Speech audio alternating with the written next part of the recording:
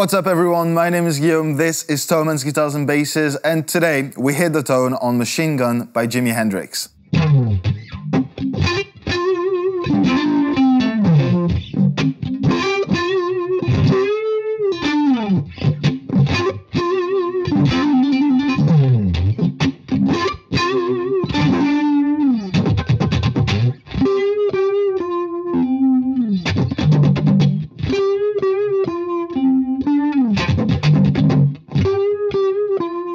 What's up guys, hope you're all doing fantastic today and welcome to this new episode of Hit the Tone, where I'll show you how to get the sounding and the play right on your favorite songs. So if you haven't done it yet, just put them in the comment section down below and I'll get to them as soon as I can. But today we are working on Machine Gun by Jimi Hendrix, starting with the guitar.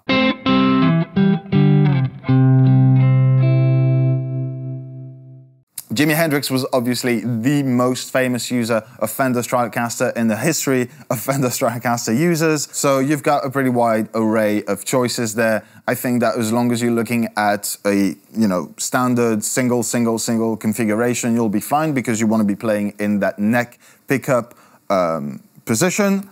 And ideally, you'd have a maple fretboard on that guitar as well, because there's a snappiness that comes with that wood compared to rosewood, for example, which is kind of hard to replicate otherwise. I went with that particular guitar, which I grabbed from the shop. It is incredible. This is a custom shop reissue of a 57 Stratocaster, so the year doesn't matter as much. I think that Jimmy was famous for mostly using sort of mid-60s to late 60s guitars. He used some earlier ones, some late 50s Fenders as well. So in that ballpark, there will be slight differences with the pickups in that kind of range, but honestly, nothing that you can't compensate with the amp or the pedals, which we're going to talk about just right now.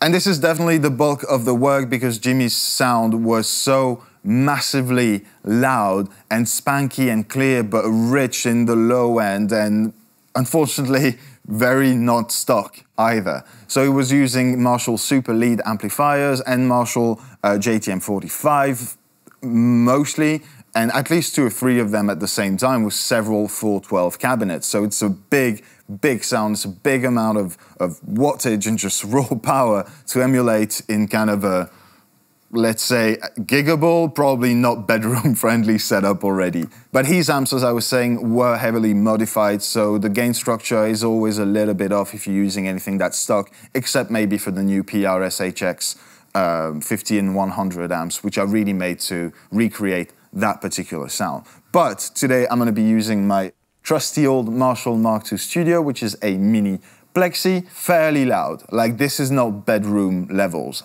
at all. This is giggable, this is every drummer you'll probably be on top of that.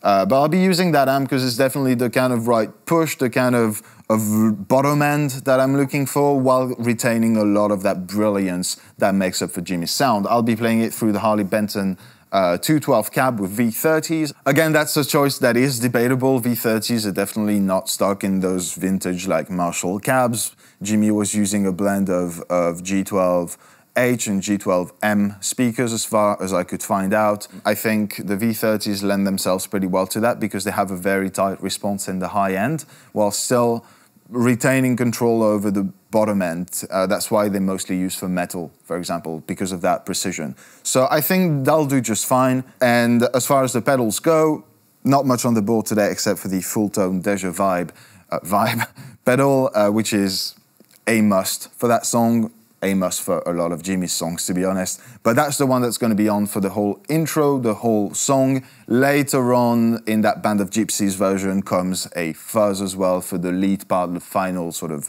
explosion of guitaring that happens at the end of the song. But for the intro, you really just want to vibe. Either this one, which is a great vintage sort of inspired vibe. I'll put a link in the description box as well to a bunch of other recommendations. I'm going to be playing through the amp without the vibe so you can get an idea of the EQ and everything, and then I'll kick the vibe in.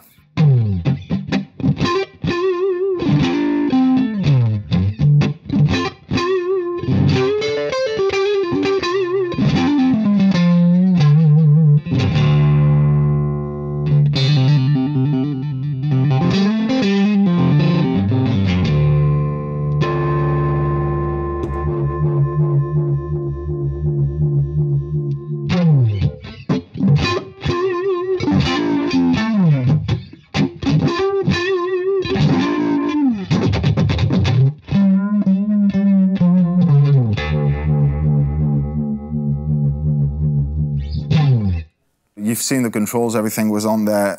The couple of things to keep in mind if you're using a different amp or a different pedal is that you really want that bottom end in the Marshall as well. That's something that was in Jimi's sound, even though it didn't always come through in the recording. There was a lot of bottom end. So you really want to make sure you dial that in without, it coming completely out of hand and just overtaking the sound. I also want to mention that we'll be using a room mic today to sort of emulate that reverb that you hear on most live versions of most renditions of that song. I could have used a reverb pedal in the loop of the amp, but I felt like it would have been like truer to the recordings with a room mic. If you don't have that option, just slap a plate reverb, say fairly low in the mix, into the loop of your amplifier to sort of emulate that roominess that you have with that guitar sound. So that's for the amp and the pedal. The vibe is fairly quick. You've heard the tempo of the vibe just on the first open string that I played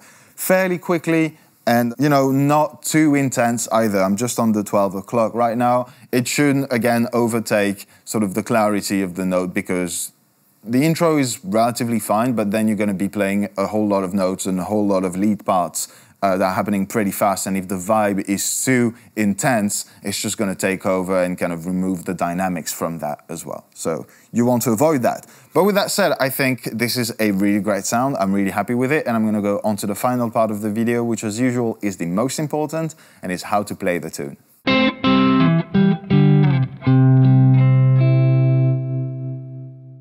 And as usual, the first thing to keep in mind for that song is the tuning, because today we are in D standard. That means a whole step down from your E standard tuned guitar. That is something that is very common for Jimi, either D standard or E flat, rarely E standard, but it is a standard tuning, so just like your regular chord shapes, everything's still there. It's not that confusing even if you're a beginner. And again, although the tabs will be on the screen, they'll also be linked in the description box down below. Now, a little bit of a disclaimer, the tabs mostly concern the main riff of that song. So that means that,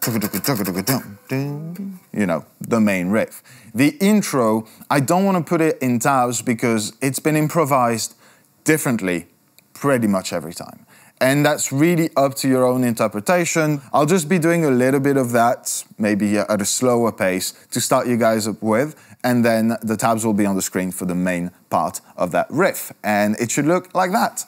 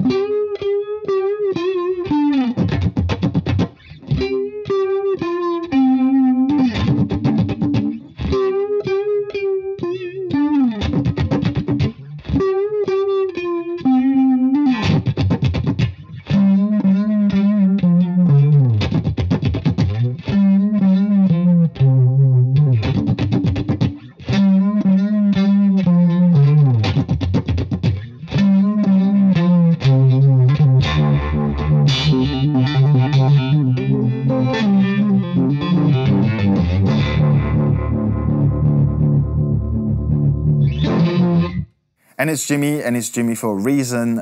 Is the most iconic guitar player of all time, because all of his riffs are just such an incredible blend of dynamics, of lead parts, and the way he incorporates lead parts into the main chord progressions. That is the quintessential Jimi Hendrix riff right there. So it's probably not, beginner friendly, really, mostly because of the phrasing there.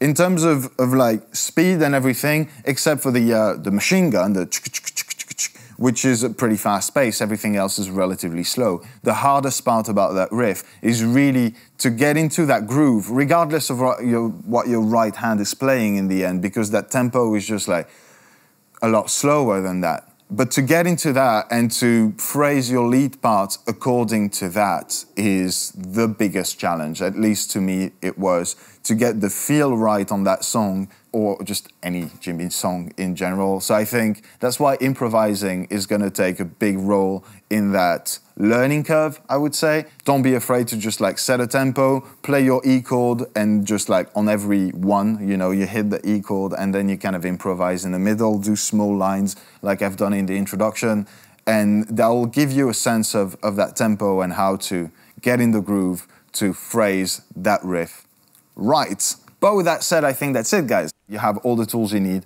to hit the tone on Machine Gun by Jimi Hendrix.